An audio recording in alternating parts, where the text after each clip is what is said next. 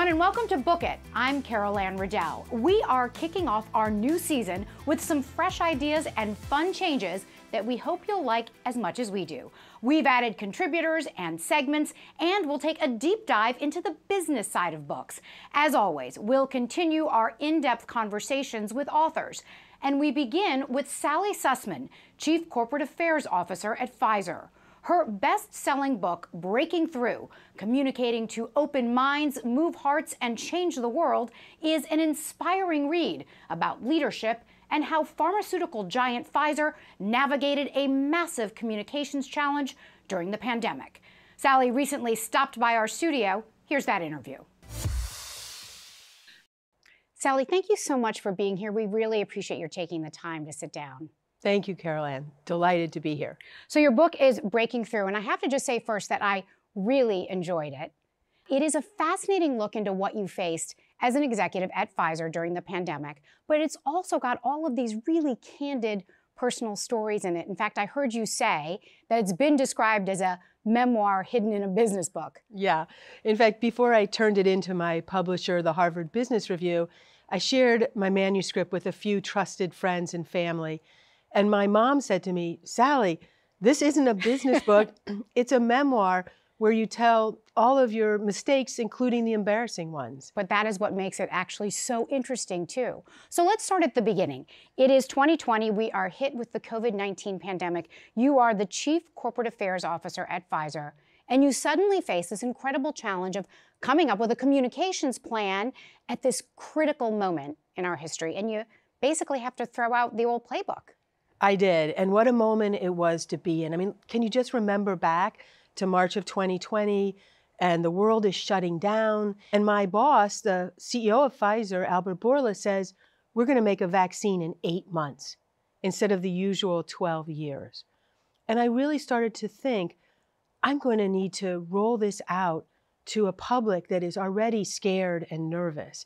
And this is not just a product launch. Right. I need to build confidence so that people will take this vaccine, because imagine how tragic it would have been to have this great scientific breakthrough that no one was willing to take the vaccine. And we should point out, as you do in the book, that Pfizer, Big Pharma generally, was not exactly beloved by the public. No. In fact, you said when you took the job some years prior, some of your friends reacted pretty negatively. So there was that layer as well.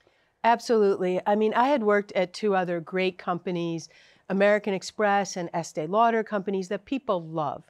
And I knew when I went to Pfizer that Big Pharma had a poor reputation. And honestly, that's why I went, because I couldn't believe that companies that make life-saving medicine had such lousy reputations. And I worked at that for over a decade and banged my head against the wall trying to fix this. And it really wasn't until the pandemic that the moment came when I said, this is my chance.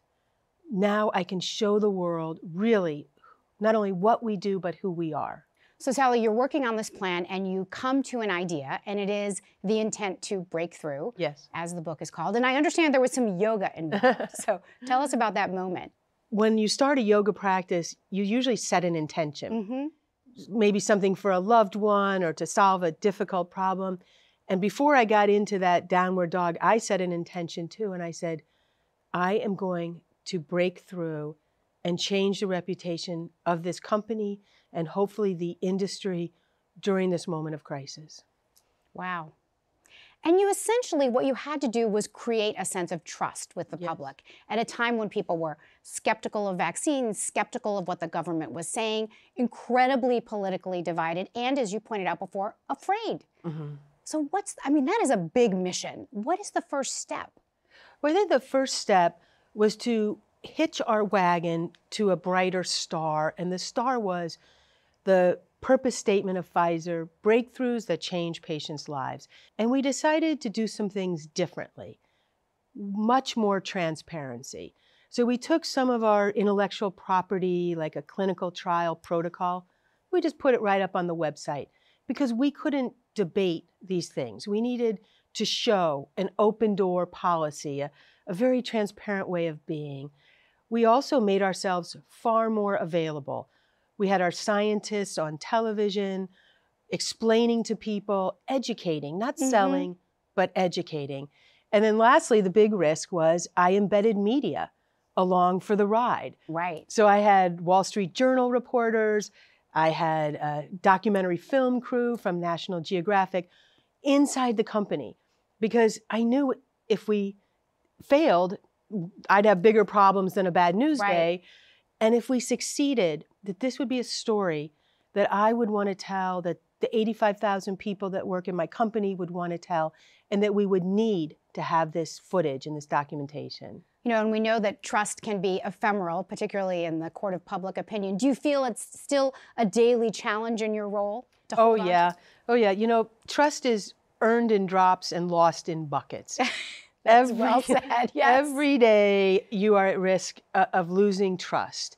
And it is so hard earned. And today, my company is a top 10 global brand, according to Fortune magazine, for the last 2 years. But now my worry is, how do you keep that trust? Because it is ephemeral and it can be fleeting if you don't continue to earn it every day. So Sally, you say in the book that communication is not a soft skill, it is a rock-hard competency. Tell us more about what you mean there. That statement is the central argument of my book. I've worked closely with 9 CEOs, with cabinet secretaries, with senators, and Carol Ann, they're all really smart. I mean, you don't get into jobs like that by luck. But the ones that really made a difference, that changed the game, that broke through, those were the ones that put as much attention to their communications as they did to anything else in their company or their campaign. They valued it, they practiced it, they made it a discipline. You outline 10 principles in the book, and they are centered around communication. But to my reading, they're really also principles about leadership. Which would you say of the 10, if you had to pick, is the most important? Oh, it's a tough question. I think I would go with the first one, intentionality, the one that came to me in yoga, because I think before every human engagement we have, before every interaction, one should pause and say, what am I really trying to do here? Why am I here? What do I need to bring to this? Yeah. So whether you're talking to elderly parents and you need to be patient, or you're talking to adult children and you need to not be judgmental, or hopefully for your viewers, I can add some insight to their daily lives, trying to approach each of these interactions with a real intention can make a huge difference. I really agree with you, and yet it is hard to do. It is. It's very hard. So, and then I would have to ask you, of those 10 principles, which would you say is the hardest for you personally? Oh, that is an easy answer, because I had a struggle with the chapter on humor. Because humor has become very complicated in our world. People are afraid to say the wrong thing. People don't want to make a joke. They don't want to make a joke. And I almost cut this chapter from the book many times, but I fought with myself to keep it in, because I don't want to live in a world without joy, without the ability to be lighthearted together. And so I did write the chapter on humor, and it's not about doing stand-up or telling a joke. It's about creating a lighter atmosphere. You know, being warm and welcoming and joyful. And I think being able to laugh at yourself a little bit, right? Oh, yeah. I mean, I like to say we take our job seriously, but not ourselves. Exactly. You know, as I mentioned before, you tell such compelling personal anecdotes in the book. One that stuck out to me was when you were a young woman, it's the mid-'80s, and you come out to your parents and you say it was not an easy conversation, but then you say in the book, candor is worth it. Absolutely. And I wonder if you could tell us more about how that candor translates for you professionally as well. Sure. And just to tell the story very quickly for your viewers, it was the early 80s. It's the heart of the AIDS epidemic. Most gay people were still living in the closet or, you know, on the margins of society. And I went home to St. Louis, Missouri, my Midwestern background. And I needed to tell my parents that I'm gay. And it was really the toughest conversation I'd ever had in my life. And remember now, it's a long time ago. Sure. Things are much better now, but then it was still tough. And I just remember my father saying, you know, you won't have a spouse, you won't have a child or a career. And in that moment, those things became my life plan. And I'm so fortunate to, my wife and I are celebrating 35 years next month. Congratulations. 29-year-old adult daughter, and very happy for the work that I do. But the point is that authenticity is what makes relationships work. I now have a great, wonderful, deep relationship with my parents. And so I'm encouraging people to take the risk. If you need to offer an apology, but you're afraid because you hurt someone, do it. If you want to tell someone you love them, but you're afraid of rejection, say it. Because being real and authentic in the workplace helps you in so many ways to create the trust that's necessary. It is such a moving section of the book, the conversation with your parents and then subsequently your description of your relationship with them and how they are basically your biggest cheerleaders now, right? Yeah, I think I'm a bestseller because my parents bought all the books. You know, you also talk, interestingly, about cancel culture in the book, and I want to get what you said correctly. You said, when cancel culture fever rises, no one is safe. Tell us what the danger is there in your mind. Well, I was afraid to even write about cancel culture, that, you know, you could... Because of cancel culture. Because of cancel culture. You Correct, could say yeah. something wrong. But then I feel it's important to take a stand. And people make mistakes. We all make mistakes. Show me someone who hasn't. But there's a wonderful quote by the civil rights activist Brian Stevenson, who says, "We are not the worst thing that we ever did." And so I am really, again, imploring people to be merciful with one another. Yeah. Be forgiving with one another. Yeah. Show me the person who's not made a mistake. And you talk about your own mistakes in the book, including one early on in your career when you divulged a confidence. Ugh. And I'm sure it must have been painful to recount, but tell us what that taught you. Absolutely. I feel painful even thinking about it because it was a tough moment for me. I was young in my career, my first job out of college. I was working in the mailroom for a United States senator, and I overheard some big news that he was planning to announce his retirement. And he and the senior team were thinking about that. Well, I had a hot piece of news in my pocket, and I was young and naive. I told someone who told someone who told someone, and it snowballed. And the next thing you know, the media was knocking on the door of the senator's office. He had to accelerate his announcement. And the source of the leak was quickly drawn back to me. Oh my gosh. And I was deeply ashamed. I'm sure. I was so embarrassed. I went in and apologized to the senator, but it was never the same between he and I or for me in that office. Yeah. But as you can see, Carol Ann, to this day, I feel this story, I remember it, and I am now a citadel of confidence. If you tell me something and you ask me not to tell anyone, I never will. You know, one of the other anecdotes that I related to so much was you talked about being 10 years old and racing out to get on your bike because you were so excited about it. You'd been given for your birthday, and your mother stopped you because you had not yet written a thank you note. That was my house. Our moms would be friends. But I know that you're very intentional about thank you notes still to this day. Yes. As am I. Why more broadly does that matter to you?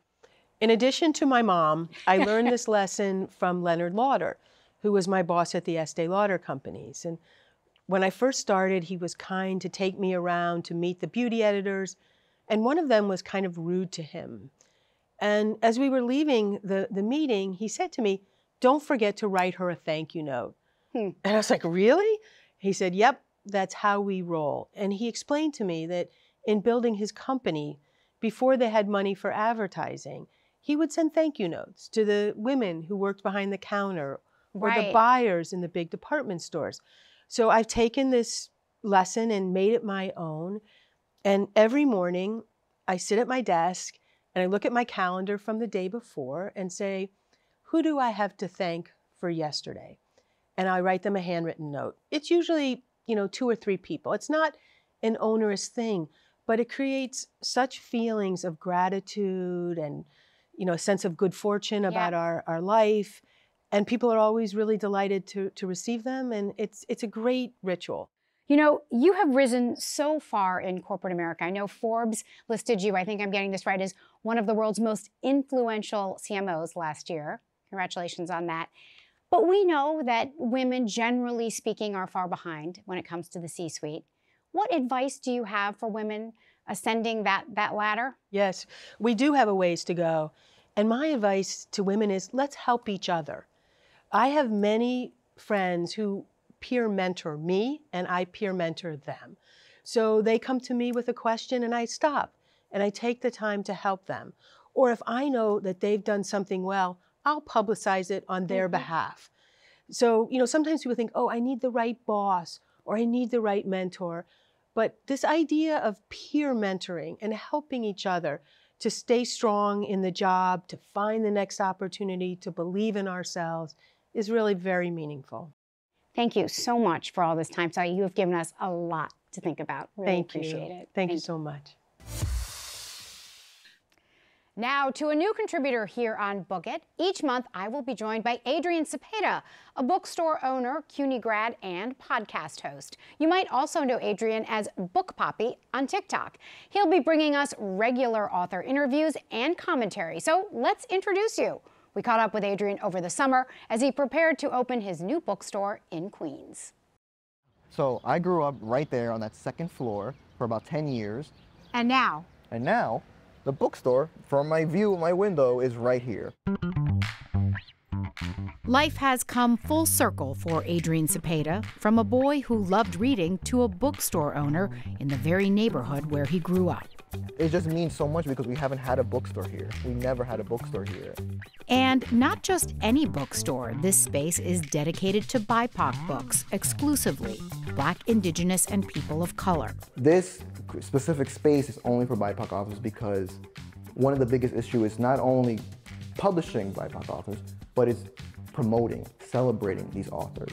Even when he's not at his bookstore, Adrian is talking books to his tens of thousands of followers on TikTok, where he's known as Book Papi. And he hosts a podcast, which he's now bringing to us at CUNY TV. I'm so excited. I love it. It's exciting. I'm glad to be back from CUNY. And we are so glad to have you, Adrian, right here in our studio. Welcome. Thank you so much. I'm so happy to be here. I know, we're going to have a lot of fun. Yes, we are. Absolutely. So, Adrian, it's very clear how passionate you are about promoting diversity in books. Yes. But tell us how you started on that path. I was in college. It was my senior year, and it was the first time I read a book. It was by Juan Diaz, The Wondrous Life of Oscar Wilde. And it was the first time I saw a little Latino boy speaking Spanglish. Being chunky, which I was chunky when I was younger, reading comic books, which I love reading comic books. And it was the first time I was reflected, and I was like, why is this the first time I see somebody speaking like me and acting like me in books? And after that, I just went full throttle on just reading BIPOC books, especially Latino books. But then that became actually a career choice for you as well. Yes, yeah. So my daughter was born. I said, how can I avoid this from happening to her? Yeah. It shouldn't take 20 years for her to see herself in a book or in media or anything. So my first one was to write a book, and then I was like, this takes too long. So then I was like, let me try to open a bookstore. So she can actually go in with her friends and actually experience books that reflect their cultures. But let's dig into that a little bit more, Adrian. When we talk about representation in books, how critical is that, particularly for kids? Yeah, so on the one end, if it's your culture and your identity, it gives you a place so you don't feel alone. If you're reading books about other cultures, it gives you empathy. You get to learn more about the people around you, the people you grow up with, the people that you see every single day. Yeah, so that's what it really does for you. So, Adrian, starting with our next episode, you are going to be bringing us regular author interviews. Super excited about that. Just give us a sense of the kinds of things we're going to be seeing from you over the next few months. Again, my focus is BIPOC authors, a lot of BIPOC authors, and then we're going to see creators also. So I'm going to invite creators who aren't necessarily in the book talk or book scene, but who are going through their own reading journey. Because it's important to speak to non-readers who are becoming readers. So you mentioned TikTok, Book Talk, where you are known as Book Papi. Yes. Tell us about it. Yes. So that started during the pandemic. It's hard to talk about books to people if you can't be near them. So I decided to use TikTok. I started recommending books and just kept doing it and doing it and doing it. I got a great following, great community, became a TikTok Latinx creator. It's been a wonderful way to not only bring my knowledge of all these BIPOC books to everywhere, nationwide, but it's been great for the bookstore too. All right, well, Adrian, thank you for coming in. Welcome to Book It. We are so excited to have you. And like I said, we're definitely going to have some fun together. Yes, we are. Thank you so much. I'm so excited to bring you and everyone else, all these authors, and give them a space to talk about it. Here on Book It, we love to hear how accomplished professionals in the literary world got their start. So we're launching a segment called How I Did It. Here's the first installment. Hi, I'm Kate White, the New York Times bestselling author of 23 books, including 18 mysteries and thrillers. The latest, an Apple Best Book of the Month, is Between Two Strangers. Before I became a full-time author, I was the editor-in-chief of Cosmopolitan magazine. Here's how I did it. Though I loved my career in the magazine business, I secretly wanted to write suspense fiction. And I wanted to do it before it was too late. I started writing at night after my kids and husband went to bed because I'm a night owl. But I found that my brain just didn't write fiction at night. So that meant I had to do it in the morning. I'd take my kids to school, and then I'd write one page every day before my staff got in at Cosmo. They were young and they got in late. And then on weekends, I'd write 2 pages or 3 pages before my kids got up. And after about a year or so, I had a full-time book. The biggest hurdle for me was conquering an urge to procrastinate. I just had it my whole life. And I did it by using a technique from a guy named Edwin Bliss, a time management expert, called slice the salami. And his technique is thin slice it to a point where it's more appetizing for you. So that's what I did. I thought about it and I realized, I think I could write 15 minutes a day. So that's what I did. I set a timer and I wrote for 15 minutes a day for the first 6 months. And over time, I began to expand that. I wrote 8 books while I was at Cosmo. So if you've got a goal that you're dying to fulfill, try slicing the salami. That's how I did it. Now to another new edition here on Book It. We are calling it The Fine Print, a regular segment on the business side of books. And we are joined today by an expert in that area, Jim Milliot, the editorial director at Publishers Weekly. Jim, thanks so much for coming in. Yeah, great to be here. Glad to have you. So Publishers Weekly is described as the Bible of the book business. So let's start with the health of the industry. What's it looking like right now? Where are sales?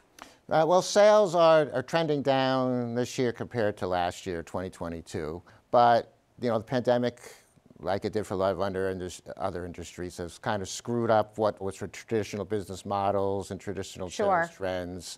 So in 2020, to the surprise of almost everybody in the industry, sales went up from 2019. People were reading a lot during the pandemic. People were definitely reading a lot during the pandemic. And what are you seeing, Jim, in terms of print books versus ebooks? I mean, I know that everyone said at one time, like, oh, print books are going to be dinosaurs, but that hasn't really happened, has it? Oh, no. That, what was it, 2010, 2011, when the Kindle came along and all that sort of stuff, it was a lot of doom and gloom for what does this mean? And bookstores in particular, they'll never need to go to a bookstore. They'll just order everything online. But people like to hold a book, right? Yeah. There was a big spike and then flat. So, Jim, would you say that ebooks and paper books are about equal in terms of sales, or is there a difference? There's 2 things to consider. Print is probably like 80% overall, but that other portion is made up by ebooks, but also audio. Right. Digital audio has been huge. We have to touch on artificial intelligence. What are the industry insiders saying about how AI might impact publishing? What they're saying is we really have to keep an eye on it. They're all very keenly aware of it. Somewhere between panics and this is the best new thing that's ever happened to us. Sounds like kind of the reaction a lot of people are having. The Authors Guild has issued a whole new model contract that they suggest for their authors. 4 clauses in there about these are the things that you have to guard against for AI. Wow, interesting. And most of it is, of course, copyright protection. Somebody was quoted as saying, the big winners here will be the copyright lawyers. That's probably going to be true. So there's a great deal of concern about, how it's going to play out. And then when the publishers themselves, how are they going to use it? Could they have ChatGPT write marketing copy instead of other people? A final, very quick question for you, Jim. Any big predictions for the year ahead in publishing? Well, people are definitely going to try to get to this new normal. I mean, there have been layoffs in the industry. People trying to grapple exactly where sales are going to land. I mean, right now they're down about 3 or 4%, which isn't the end of the world. So I think it's going to be a lot of belt tightening between now and 2024. But for an industry that's sort of used to up and downs, if they finish the year up over 2019, which again is the yardstick, everybody measures things by still, they'll be happy. All right, good. Very interesting stuff. Thank you so much, Jim. Appreciate your coming by. Yeah, sure. Next, we head over to Linda Stasi and Uncensored. As always, Linda has plenty to say about what she's reading.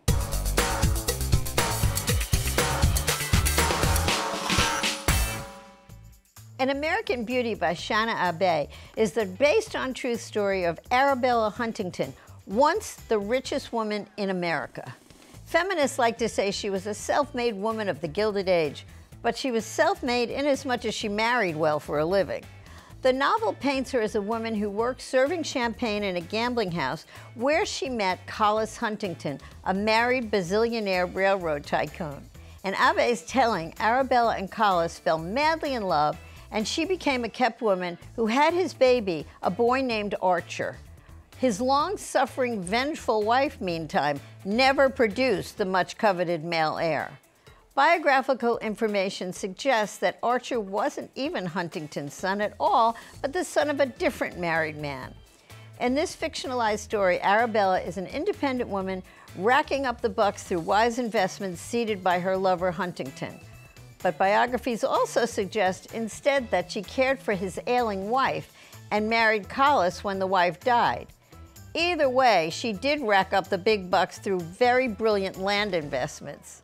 After Collis died, Arabella married her dead husband's nephew, another railroad tycoon. She, however, went on to become one of the great philanthropists and art collectors. At the end of the read, unfortunately, I was left not really caring about anybody involved. On the other hand, Lessons in Chemistry by Bonnie Garmus is far and away the best novel I've read all year. Garmus is both hilarious and brilliant writer who gives us characters that you not only love, but really care about. This is not an easy trick when you write a book that makes readers laugh out loud. The book is about a female chemist in the 1960s. She's demeaned and dismissed, and her work was stolen by male colleagues. Even so, she and a dorky but great male chemist fall madly in love. He believes in her and in her work. Unfortunately, he meets his untimely end in an accident, and she's left to raise a child alone. She takes up rowing and somehow ends up as a famous TV chef who teaches cooking via chemistry. I know, this doesn't sound laugh-out-loud funny, but trust me, it is. It takes a hell of a writer to make you laugh and cry at the same time. Garmus does it and seems to do it with ease. Please buy this book. It may make you rethink cooking or maybe even take up rowing. I love this book. For Uncensored, I'm Linda Stasi. That wraps up this first chapter of our all-new Book It. Thanks so much for joining us. A quick reminder to check us out on social media. We'd love to hear from you. I'm Carol Ann Riddell. See you next time on Book It.